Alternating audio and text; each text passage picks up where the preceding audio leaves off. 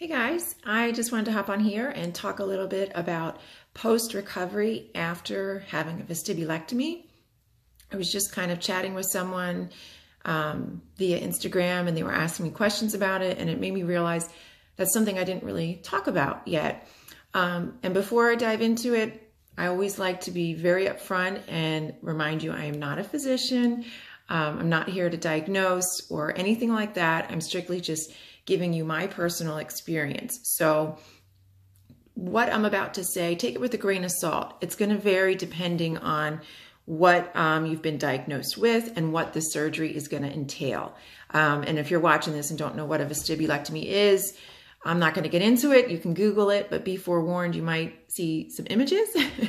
But just for time's sake, I'm going to get right into it. So if you're thinking about having a vestibulectomy or you've just had one, here's what I would suggest to you.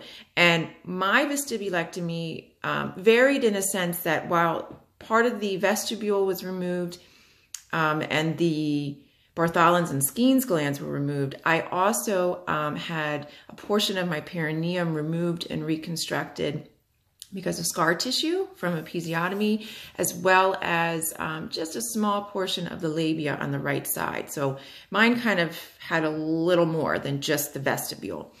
For me, what I experienced within the first couple days was very similar to like a muscle spasm, and for lack of a better word, a little bit of like a zing type feeling, which my doctor explained was probably all of the nerve endings. So you might experience that as well. You might feel a little bit of burning as well. Again, these things are normal. The way that I like to think of it or describe to other people is imagine you're maybe driving on a highway and there's a construction site, and as they're going through the construction, it's a pain in the ass. It causes more traffic. Everything's a mess. You have to reroute and, do all kinds of stuff. And then all of a sudden it starts to come together. And then when it's completed, it's better than it was before. That's kind of how healing from surgery can be. So those first few days, keep in mind anything that you're experiencing, as long as it's not life-threatening and your surgeon or physician should talk about those things, are going to be normal. Your body's going to be experiencing numerous types of sensations. Again, if we're thinking of this like a highway, it's like the roads trying to reconnect. So all those nerve endings are trying to find new pathways. The muscles are trying to adapt to any changes. So here would be a quick advice for you. Sorry, I lost my train of thought. Number one, look into getting a Sitz bath as well as having perineal ice packs. You want to alternate between the two. So a Sitz bath, your surgeon might actually give you to go home with. If not, you can find them at your pharmacy. You can find them online.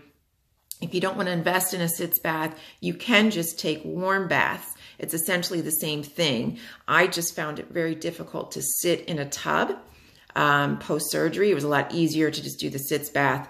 It goes on your toilet. Again, I'm not going to go into depth in what it does, but the warm water essentially just feels really soothing. It also helps to cleanse the area. I would not recommend putting in any kind of essential oils.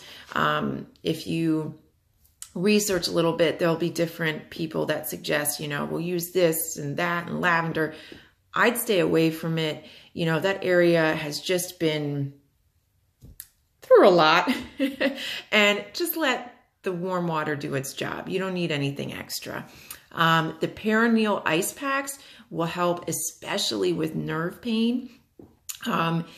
This I found a little more difficult to find online, but you can find it. If any of you have ever had children, it's kind of similar to the little like makeshift ice packs they give you post-delivery.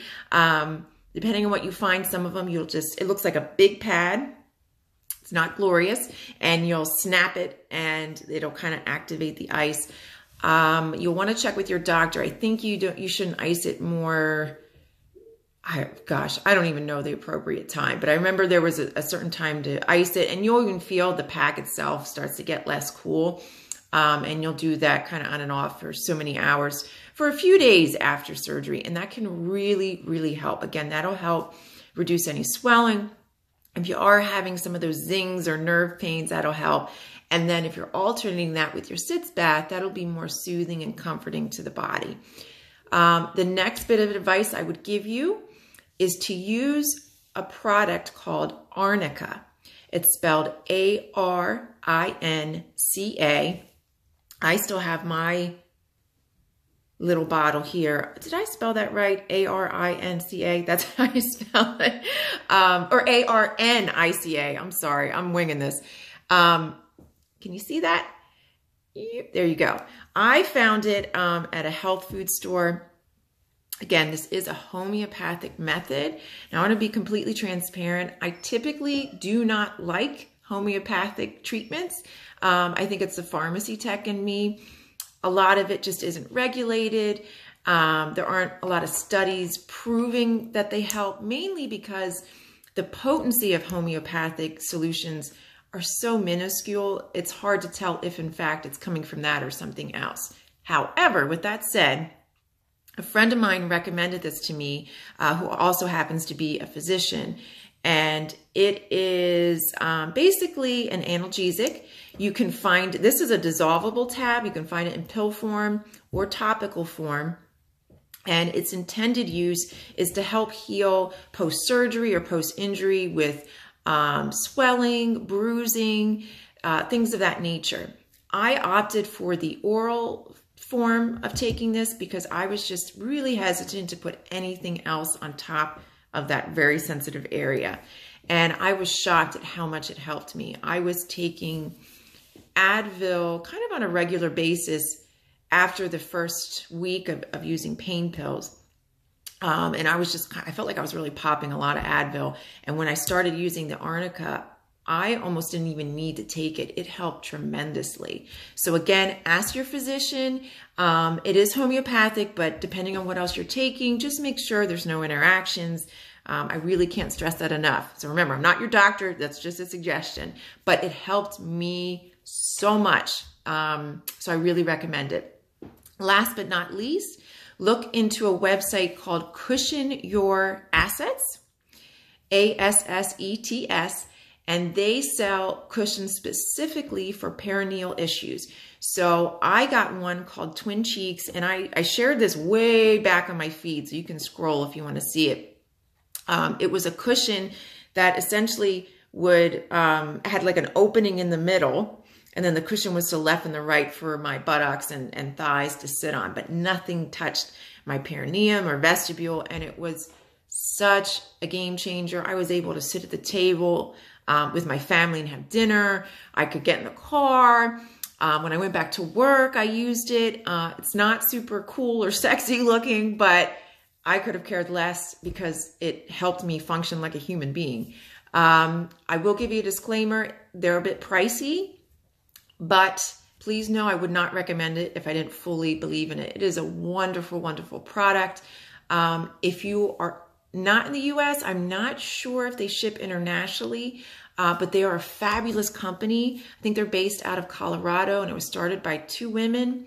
I called them with questions. Their customer service was phenomenal. Great, great service. So I highly recommend them. And I think that's about it. One more thing. When I had my surgery, that was kind of when I was at the height of my yoga craze, and I was really, really into it. And I remember thinking, oh, I can't wait to do some stretches. In hindsight, don't push it. I remember trying to do a few things and my body was just not ready. So rest as much as you need. And rather than focus on physical movement right away, focus on breathing techniques. Look up diaphragmatic breathing. I've got some stuff on YouTube. You can Google it. I don't care who you use, but focus on breathing techniques. It will relax your pelvic floor, and it will overall just be soothing and calming to you. So that's about it. If you guys have questions, please message me. I'm always so happy to help you. You know, if you're going through this, I remember all I ever wanted was to talk to somebody who knew what it was like. So I'm your gal.